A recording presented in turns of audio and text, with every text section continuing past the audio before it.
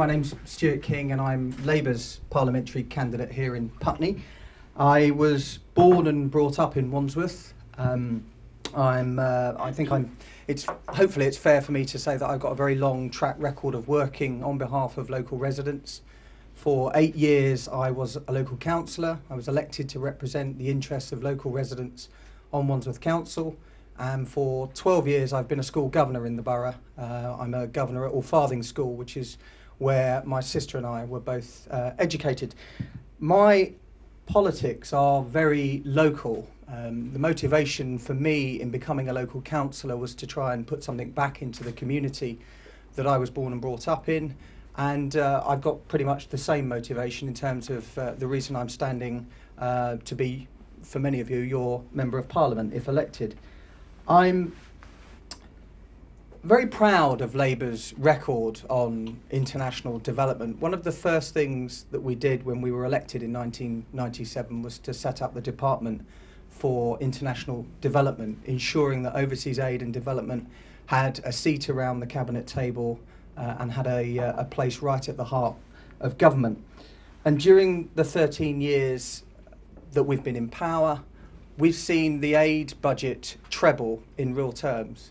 And I think that's the single biggest demonstration of this government, of Labour's commitment to tackling poverty wherever we might find it in the world. And the unprecedented levels of funding that the aid budget has benefited from means that we're now on track to achieve the target of 0.7% of national income being spent on official development aid. And to do so by the target date of 2013. I think we're actually going to go even further, and we're going to enshrine that commitment in law so that instead of 0.7% of aid being a political ambition or aspiration, it's actually going to be a legal commitment. But I also recognise that a government can't simply rely on its record in government, and we've actually got to put forward our plans for if we're going to be, if we're re-elected, what we would seek to do in this area. And I think the point that I would want to make is that the recession is in my view, the recession is the greatest threat that the aid budget faces. I think that there are going to be lots of voters and indeed some politicians who will question whether the international aid budget should be protected and shouldn't face cuts when politicians will be expected to make cuts to services for people in this country. And I understand that argument, but I reject it. We are still a wealthy and prosperous country, and I think we owe it to the poor of the world to continue to spend money trying to tackle poverty.